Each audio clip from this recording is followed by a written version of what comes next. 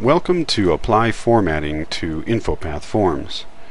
In this video we will show you how to format some of the controls we created in earlier sessions and make it ready for publishing. At this point the form is functionally complete, and all we need to do now is apply the final formatting so that the form can be published. So let's preview this form and see what needs to be done.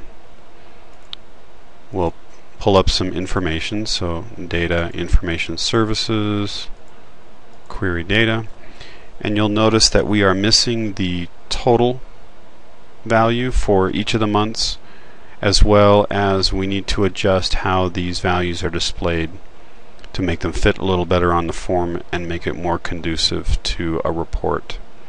So let's go ahead and apply those. And the first step then is to add a calculation here to sum up each of the months.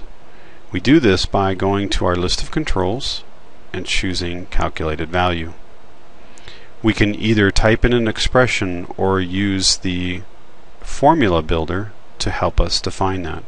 So what we need to do is to add up each of the months: September, October, November, December, January,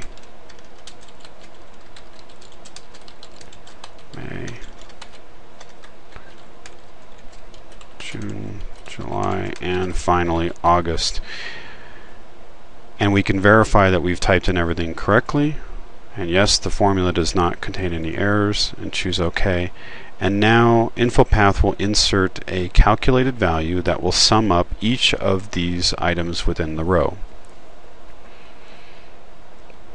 The next thing we want to do is to format each of these fields. Let me click on, and so you can do this by highlighting them all, and we're going to remove the border on each one because the table itself already contains some borders. So let's go ahead and right click on borders and shading and remove the borders. And so now our form looks like this. The next piece we need to do is format the numbers themselves so they fit properly. So let's do the calculated value first. We do this one by right clicking on it and choosing calculated value properties, and we have the option of how we can choose to format the result, and we're going to change that from text to decimal.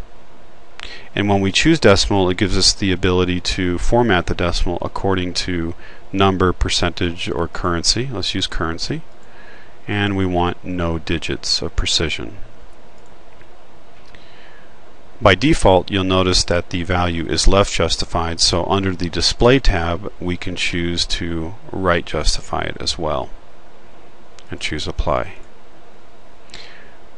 We need to apply that same kind of formatting to each of these fields, so we right click on them and choose Text Box Properties, and we can choose the format. Again, we have the options of number, percentage, or currency. We'll choose currency, no decimal digits of precision, and again in the Display tab we can choose to right justify it, and there are many other options you can choose from here as well.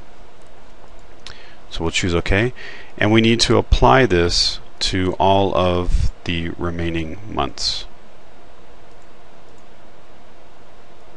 Choose 0, Display, and right justified.